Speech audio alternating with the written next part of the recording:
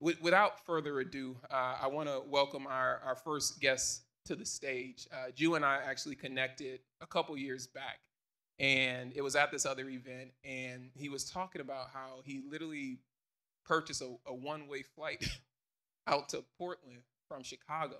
I'll let him tell the rest of that story, but just that tells you enough about Ju and his hustle. Please join me in welcoming Julian Gaines to the stage.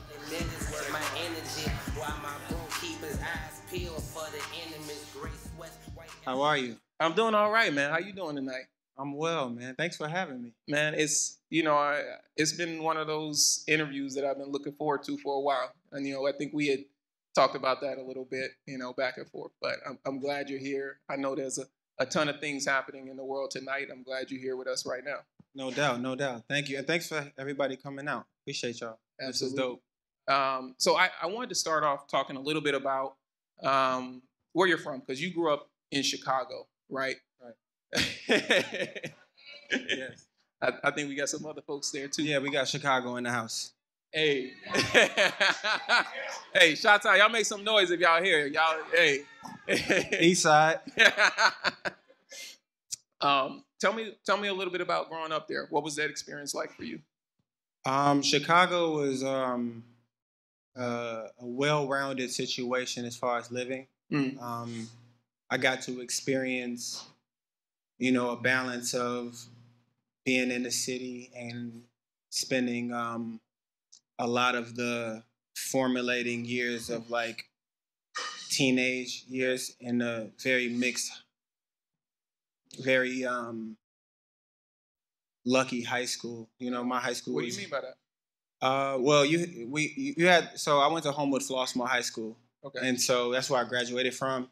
One of the very good basketball program, very good football program. In Chicago, if you live in certain districts, you have to pay different taxes. But that ultimately goes to the school. So really, my high school, like so many, like Juice WRLD went to my high school. Wow, I didn't realize that. Yeah. So a number of people come out of our high school that are really talented. I think it's just straight, directly connected to the tangibles that we were shown. Right, absolutely. We get a lot of different narratives about Chicago, right? Mm-hmm. A lot of times there's not as much of a spotlight on the great things in Chicago. You hear a lot about violence. Did you experience a lot of that stuff growing up, or for you kind of were in a different environment and you didn't feel like that wasn't something that felt normal to you? No, violence is very much normal in the city. So although, my mom and my step-pops worked hard so that we could graduate from a good high school, Chicagoland is just Chicagoland. So I've had friends get shot in the suburbs. I had friends get shot in the city. I lost my first friend at 12 years old. Wow. And so things like that, they really shape you. I tattoo. I have a list of dead homies that I tattooed on myself just as a constant reminder. And so you don't really escape it. Like when you come up in a certain environment, just moving around, and your parents will try to do the best they can, but you're gonna make friends where you're gonna make friends. Yeah, absolutely. Now tell me a little bit about your creative side. Have you always felt like that's where you've naturally leaned? Have you always kind of identified that way? And how was that kind of as you were growing up? Growing up, I always felt like I was only good at a few things, like reading, creating, and playing sports. Yeah. And so initially I wanted to be a professional athlete. Okay. But I'm, growing up in the Chi, and just with the parents I had in the family I had, it's don't put all your eggs in one basket, right? So naturally I had to figure out okay, what's my fallback, right? So I'm all right, if I'm not a professional athlete, and I was realistic. I'm I'm good, but I'm not that good, right? So I was all right, so what else can I be a star in? Yeah. And a professional reader doesn't really exist. That's not. So I was dang, I had a prayer, and I was Lord, if you had, if I can't be a pro athlete, help me become a professional artist. And so, and that was really just the mindset that I just set out on. Wow. It's interesting that you were actually able to determine that at such a young age, right? Because a lot of times, everyone's not that self-aware Like sometimes you go through life and you go through all these phases and you're like, just to get to a point where you're like, I guess that's not what I'm meant to do. But, you know, in fact, when you went to school, you were in college and like you played football. Right. I went to Northern Michigan University. That's where I graduated from. I went there on a partial scholarship. Mm-hmm. So that taught me a lot about hard work and persistence. And I think a lot of the work and just things that I've channeled as an artist, it stems from me being a student athlete.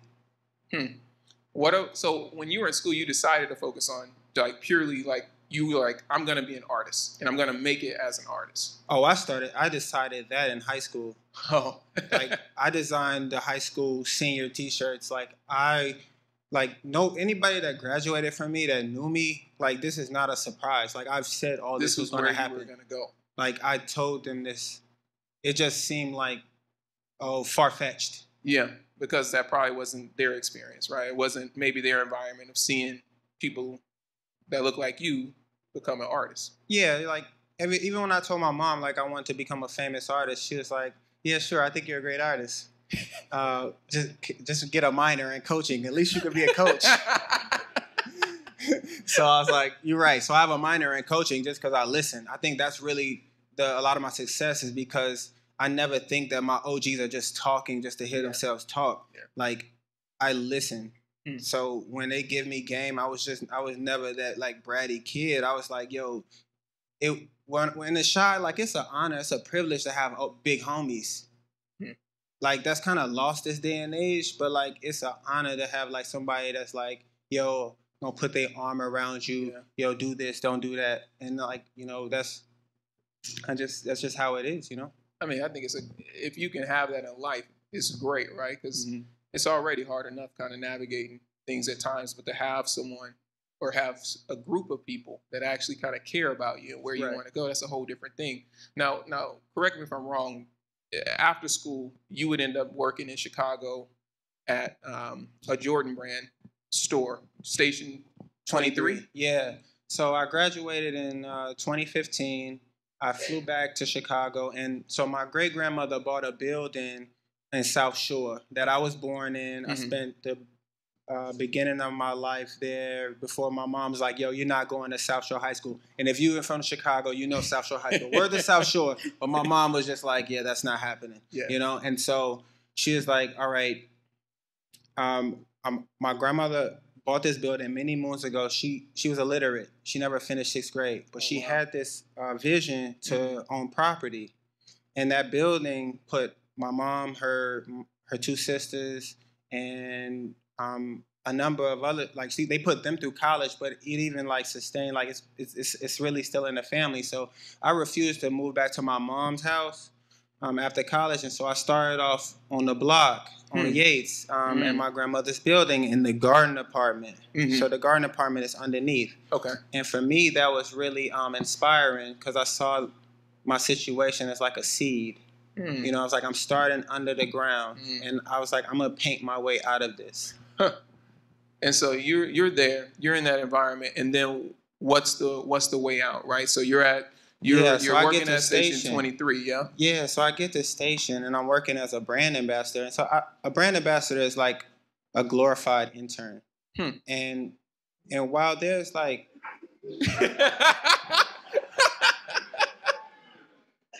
It is. I think everybody probably been there. That's why they laughing. They're like, we been there. You got to pay your dues, And so I really... Now, you don't mind being an intern as long as you're working for...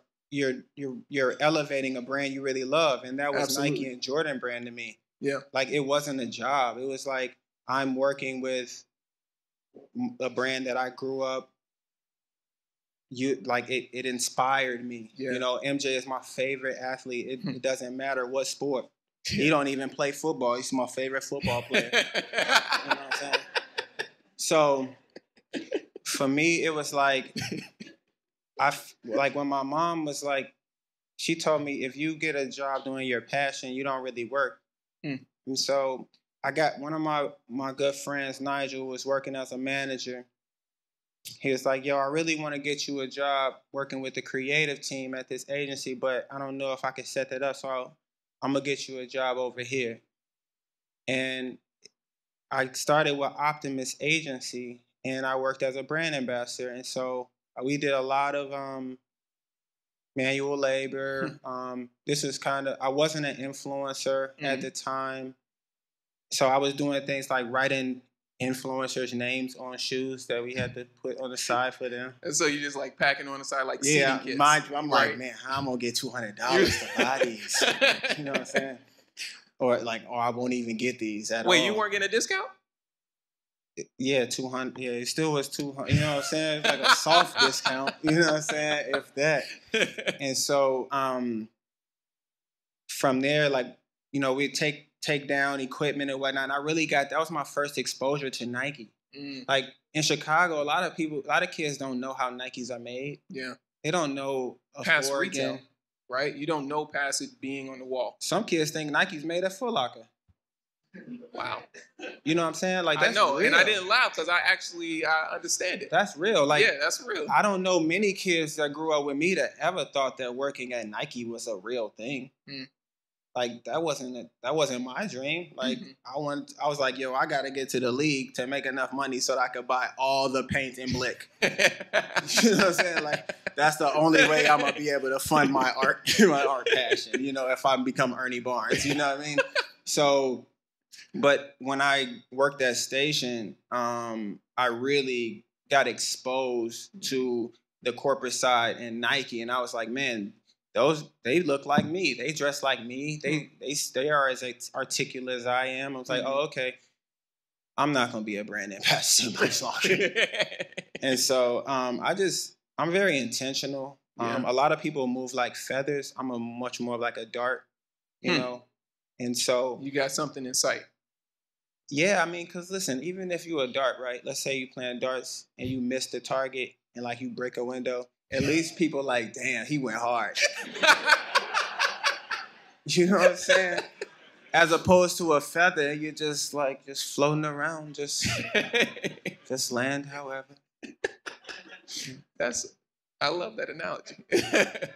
Tell me about you. When did you start like leaning into kind of customizing some of the things that were available to you, right? Because there were canvases available to you in different forms while you were working at Station 23. What was the inspiration to actually start creating with those in mind? So without actually getting this job title, I made myself the creative director of Station 23.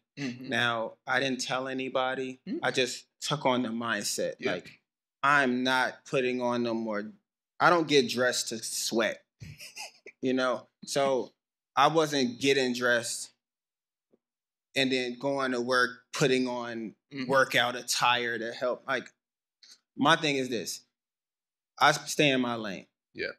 Yes, I have a degree in coaching, but I'm not a coach, right? Let the guys that want to be trainers train the athletes or whatnot. I'm a creative. Let me creatively, right? And so my instance of me testing out if I had any kind of creative influence, right? And this is all internal. Like, I'm not talking to nobody about this. This is all happening it's here. It's all in my mind. In here. Yeah. It's like, so they had these lockers. So as a brand ambassador for the space, I had to prepare the lockers for like Amari Bailey, Chase Adams. Wow. A lot of the top high school players in the Chi. And then like I remember Mace came in there. That was mind blowing. I had to prepare a locker for Mace. You know, so I'm like, this is crazy. And so it was things like that, like very a plethora of experiences that I was like, okay, this space takes on a different entity or like an energy when people come in here. Right. This is just work for me, but to them, it's like the club, but they get to work out. Right. So I would watch. After setting the lockers up, they had a dry erase board, and I have good penmanship. So I would write their names, people's names really nicely, right? And I would sit back and watch, and people would be like, they would Instagram this moment. And I was like, wow, this just went from them going and working out to a celebration of a moment that's ultimately elevating the brand. All I care about is elevating the brand. Wow. You know what I'm saying? So this is working. This is helping Jordan brand. This is helping Nike. Okay, this is making the space look better. Okay, this is what my ideas can do. And so I told like all my like people I was working with, I'm like, look, if I'm at work, don't write names. Because I have the best handwriting. This is what I'm going to do, okay? Yeah. And so I did that, and that was my initial, like, seeing of, like, how just me putting a little idea going, like, or a little intention could change, like, an experience for people. And so in that, you would start to meet a couple of different people, and I think one of the things that ended up happening was, like, I think for your birthday or something, you got like a ticket to Complex Con or something like that. Oh, right. Yeah, so I turned 25 years old. My mom and my grandparents were going to buy me an Apple Watch. And I really wanted the Apple Watch at the time. And but my homie he had sent me this plugger about Complex Con. I think this was 2016. And this kid Cudi was just coming out of rehab. And I was like, man, I don't know if I'm going to ever see Cudi live again. Like, I'd never been to LA as an adult. I was like, Mom, don't buy me the ticket to, don't buy me the Apple Watch. Buy me a ticket to Complex Con. And buy me the VIP ticket so that I could have access. But prior to that, a situation happened that really just like led me to suggest that situation. And Teyana Taylor had come into Station 23. Okay. And so at the time, I was painting on bombers. Like Rothko had these bombers with the reverse, the orange on the inside. And I was like hand painting on them with Sharpies and like, acrylic markers or whatnot. And Teyana came in and she saw my jacket. She was like, yo, I like your jacket.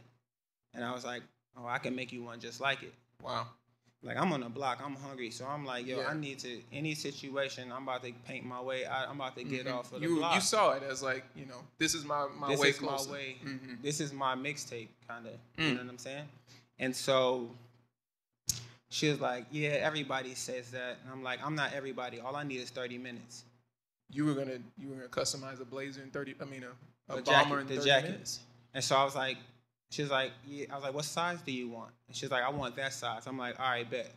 So I was like, at that point, I'm like, I'm just gonna give her my jacket. Like, who cares? Literally give her a jacket off your back. And it was winter in Chicago. I walked down State Street with no jacket, but it was all well. Teyana Taylor walked out with a jacket. You know what I'm saying? Wow. So I did some designs for her. I gave it a jacket, but that was very inspiring for me. And so I remember posting. I only had maybe a handful of followers, but one of my big homies is Ben Edger. He created Box Water. And so I remember him DMing me. He said, yo, Ju, make another jacket. And so I always say, like, if you keep friends around you that are better than you, you shouldn't have to question them when they give you advice. Right, because they should have been there before. If you questioning your friends, it's kind of like a disservice to your homies, You should probably get better friends. You know what I'm saying? And so my man was like, yo, make another jacket. So I went home, I made another jacket. Fast forward, I turned 25. I say, Mom, buy me this ticket to Complex Con. I'm going to go to Complex Con and be my own billboard. I was like, if Teyana Taylor likes my jacket, I know a brand is going to like my jacket. Okay. And so I flew to Complex Con, and I walked around Complex Con to no avail. I stood in front of Rothko's booth, posted up. They didn't even pay attention to me. And then my homegirl I was with, she was hungry. Like, people that know me, it's like I do a lot of intermittent fasting. Like, I don't do much eating. Eating makes me tired, so I'd rather not be tired. I just want to work, right? So she's like, I'm trying to get off the block. Like, I'm like, yo, it's no eating time. It's no eating time. We're about to find a collaboration. And so she says, no, I know, I'm hungry. So we're like, fine, gosh. So we walk outside, and she wanted to get these tacos. I didn't even have an appetite. Like, I was like, yo, I'm not eating nothing. Like, I'm trying. I should be inside. Like, and these three guys, they, one of the guys, my man, is like, he's turned into one of my best friends. He was like, yo, who made your jacket? Because I was really dressed really unorthodox. So I had this bomber on. This LA. I had a a Bulls jersey on with a bomber and some Acne jeans or some Jowns. Like, cats wasn't even messing with Justin Saunders at the time. They thought I was wearing New Balances. Like, you know what I'm saying? So I was really dressed different, but I was like, yo, I'm about to get this jacket off. Yeah. I mean, it's like, who made your jacket? I'm like, I made it. He's like, oh, okay. I hand him the jacket, started checking it out. Then my my dog had on these Air Force Ones that said Black Lives Matter. My man Nico. And I'll never forget, because I remember protesting on the red line after Freddie Gray was killed. Like, really, like, because I was really taking the train really outside, I really felt when these situations were happening. So I remember making art and protesting on the train on the red line in Chicago, you know? And so in 2016, when I saw that strap that said Black Lives Matter, it really felt so progressive to me. I was like, I had never seen anything like it. And so, you know, coming up when I was a kid, I used to paint on shoes. That was like kind of how you know, while we stayed in the Birds, I wasn't spoiled. Yeah, so that was your way of making them new. Yeah, I would that's how you preserve them. You know, I would get one pair of white Air Force Ones and a pair of black Air Force Ones, and you have to make that last. Right. And so painting shoes became a way I could keep it fresh. You can't tell me nothing. I painted this. You know what I'm saying? They're clean. Even if it's not, you don't paint. What are you talking for? You know? So I really resorted back to my roots. I was like, bro, because I was still painting on stuff. Yeah. At the time, I was like, yo, can I paint on your shoes? And he said yes. And my man took his shoe off on the steps of the Long Beach Convention Center and let me paint on his shoes. Wow. And that moment inspired the Maker Studio. Where people come in and customize. Right. And yeah. Dude, so you know what's interesting about this Jew is that you didn't have anything in the back of your mind like, well, what are people going to think seeing me doing this? That never crossed your mind. I don't care what people think. I mean, I respect what people think, but I don't care. As it pertains to me, like, gee, like, everybody's living their own life. You don't get to live my life, too. You know what I'm saying? Everybody in 2016 was going to ComplexCon as fans. Like, I was doing it to save my life. Yeah. You know what I'm saying? I don't care what if y'all want to smoking Newports and drinking coffee on the 9, like, I don't really. It didn't really matter. So it was like, I don't think they didn't even understand how serious and how life changing, like how bad I wanted it. Yeah. You know, until of course they know now. Like my homies know now. Yeah. But like I was really like, yo, I'm about to come back with something. Yeah. You know. Yeah. And, you know, as we've been following along, I've been following along, like, you've done, like, some crazy things since ComplexCon. You know, one of the things, I came to visit your studio out in Forest Grove, right? This is the studio that you're in on this marijuana farm. Yes. And I remember, like, coming, it's like, how's it, like, 2,000 square feet? It may be, like, it's gigantic. Yeah, it's a nice size. I'm running out of space, but I'm super grateful. I thank God every time I walk in there and when I leave, straight up. Goodness. And, you know, what's crazy is, like, when you say you're running out of space, it's crazy because, like, I remember being in there almost every inch is something you're actually working on. It's not just, like, it's not art that you're waiting to sell. It's a lot of stuff that's sold, and It's a lot of stuff you're like, this is the new stuff. Like, I'm getting ready for my show. But one of the things I wanted to ask you about tonight, and it also pertains to kind of what inspires you when you create, was there were this series of paintings that I've come to know as the Karens. Yes.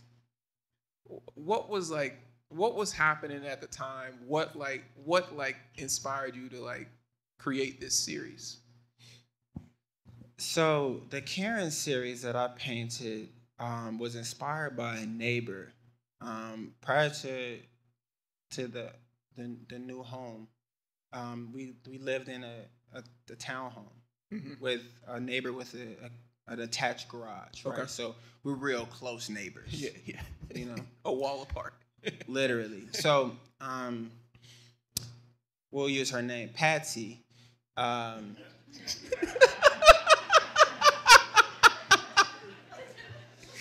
I was sitting. So I'm a car enthusiast. I love my cars. I moved out here with $100 on a one-way.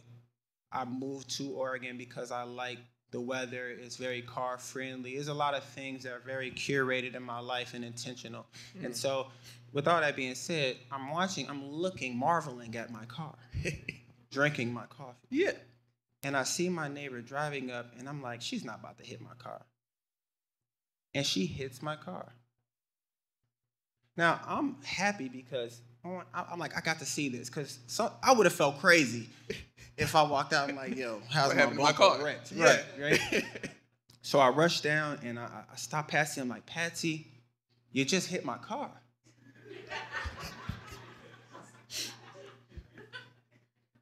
And she says, oh, that's nothing but $700 worth of damage on that shitty car. Ooh. And I say, y'all felt that over there.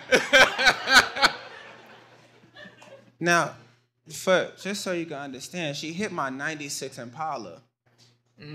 So, this is a hood trophy. Yes.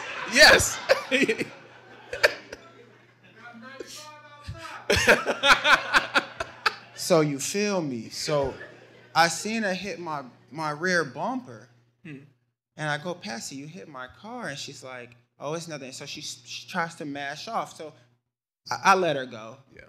You're my neighbor. You gotta come back. So I patiently wait. I light a cigar. I'm pissed. I light a cigar. I'm furious. Yeah. I'm sitting in my garage. I'm like, you're going to smell me when you pull up. I'm here. She pulls up, and I say, Patsy, look, I have good insurance. Yo, could you just let Square this... it up. My granddaddy's a vet. I have USAA. My deductible is $100. Could we just get this done? Can we just get it done? Right. She says, and there's a whole lot of in between, but like, ultimately, I pull my phone out because she starts to become a bit more combative, and she ends up poking me in the chest, and she says, well, if you call your insurance, I'm gonna call the police and claim elder abuse. Right. So that's what she does. She calls the police. She actually calls the police. Yo, she calls the police. She called the police and said, there is a 20-something-year-old big black man that is abusing elders. Can you please come help? Wow. Now, I had the whole situation on tape. Mm-hmm. You know what I'm saying? So that's really what saved my life. Like, I really feel like if I didn't have the cognitive awareness to just record it, I'm not dumb. Yeah. You're about to get recorded. Yeah. So after that, I was sitting in the house and I'm thinking like, yo, how do I get back? Like, how do I make her feel this? I don't want to go to jail. Yeah. You smarter than that. Right? So I pray. I say, God, just give me an idea. So I'm driving to work to studio one day, and I'm looking through my reference books, and I stumble on Roy Lichtenstein paintings and some Warhol paintings, and I say, there it is, the Karen series. So I painted one, and I send it. I have a few friends, like I said with my friends. Like I send it to my friends. My friends like it. I know it's cash. You know you're good. I know it's good. So I sent this to my man. He said, incredible. I was like, okay, bet. So I went and I painted 3 more that day. And once I had the 4, like, because I paint for myself. Yeah. You know what I'm saying? So I'm really, because I have a degree in this. I went to school for this. You have to fall in love with painting. This is not about nobody else. This is far before it became popular to be a painter or like convenient to take on art. Mm-hmm. You know, it's like before I was arguing or like trying to convince people why I was a great artist. It's like I had to convince my grandparents that, my mom that. You know what I'm saying? It has to start in your own house. Yeah, it has to. Those are your first critiques. Yeah. You know, if you don't get past that, that's the learning curve. Absolutely. Right. And so this series ends up like, right, you get all, kind of this validation from your circle, right? You're not looking for outside validation. And one of the things that I saw was that series ended up being on the cover of New York Magazine, New York Mag. Yeah, the Karen series ended up on the cover of New York Mag. One day I was driving to work, and I don't answer numbers that I don't recognize, so I had this message, and it's like, "Hi, this is so-and-so from the New York Mag. We really like your Karen series." And I was like, wow, God, you are good. Did you think it was a real call? I don't have fake calls. I knew it was a real call. I called it right back because I'd already done New York Mag, the cover before, with the I Voted campaign. Right. And so I don't think it was directly attached. I think it was like, but if you do good work, the benefit of that, you get more good work. Of course. Or you get more work. So she reached out. I think it was because I posted on Instagram. Instagram is your business card. Like, I weed a lot of people out. Like, if you don't know the rule of thirds, then I probably can't hire you. Google the rule of thirds. Facts. Do you feel like a lot of your stories are inspired by a lot of things that happen from a social injustice standpoint? I really paint about stuff that I experience, and I think I paint about stories that need to be told. I grew up. I went to church on the South Side, at Trinity United Church of Christ. So, you got people got to understand, like I didn't go to college and get my master's. Like, I got my master's in church. Whew. I learned from some really good pastors, some really good doctors. Like, you think about the compound interest of Sundays and 2 hours on years on years on years. That's a lot of teaching. And so a lot of this stuff, because I see in pictures, a lot of things like Pastor Wright will be preaching, or I'll be in the back eating breakfast with him and Pastor Moss, and I learned this stuff. I remember sitting across from Michael Eric Dyson and Father Flager as a young kid and just being like so taken aback of their way of speaking and how they would tell me things that connected with life and the Bible. And so a lot of stuff, like when I paint about, I just feel like I have to paint about these things. It's not really, it's like a glass of scotch. Like, it's not, my art is not for everybody. Scotch is not for everybody. Everybody doesn't wear Rolex. There are more expensive timepieces. There are some timepieces that are a little bit more affordable, right? Yeah. But a Rolex owner understands another Rolex owner. That's my art. My art are Rolexes. They're glasses of scotch. That is a whole bar. Ju, we could sit here and talk for hours, and I would love to, because we're gonna have to do a part 2 to this for the sake of time. Did I earn a part 2? Did you earn a part 2? The audience been over here. I want the private one in the van. You know what I'm saying? We could do that. It might, My dog. But the one thing I wanted to kind of ask you is, as we leave this part of the conversation, is as you think about kind of where you want to go in your career, what's the kind of the story that you want to tell? Have you thought about that? What does that look like? Absolutely. I have like a 10 to 20, 30-year plan. Like, my long-term plan is to be a teacher. Like, I think a lot of the teachers that I had in college, especially, were not teaching from a successful artist standpoint, right? So, my best friend is an accountant, right? When he was in school, when we were all at school together, his professor was the best in finance. In my experience, and this may not go for all colleges at the art level, but what I found is, and I talk to other art students, they'd be like, yeah, well, if he was a successful artist, then why he be teaching? And that's a good point. That's a good point. You know what I'm saying? So for me, it's like, I want to be able to go back at 50, 60 and be able to teach half the year, because I want to be appreciated. You know what I'm saying? I want people to be like, yo, I got to get in his class, right? But I want to teach half the year and teach from a standpoint of, like, you can do this. You can really use your art and whatever your creative abilities and to make it tangible, make money. Yo, I love it, dude. Well, we definitely gonna look out for you to do that, brother. We appreciate you spending time with us on the stage. Thank you for having me. All right. Thank you for having me.